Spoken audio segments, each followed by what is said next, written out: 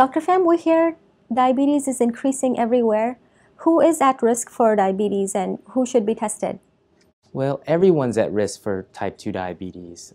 Diabetes occurs in 1 out of every 4 to 5 patients after age 65 and 1 in 10 to 12 in the general adult population. So everyone is at risk, and screening, which is something we do to kind of figure out who is a diabetic, occurs early. We generally recommend screening for diabetes at age 45 and at 3-year intervals in between that time.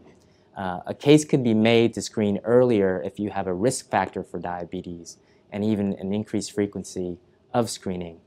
Risk factors include if you have a first-degree relative who is a diabetic, your lifetime chance of being a diabetic is over 50% in that case.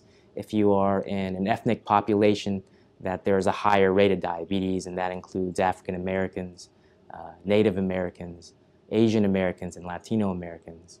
If you have a habitually sedentary lifestyle, or if you have a disorder that is characterized by insulin resistance, such as polycystic ovary disease, if your triglycerides are elevated or your HDL is low.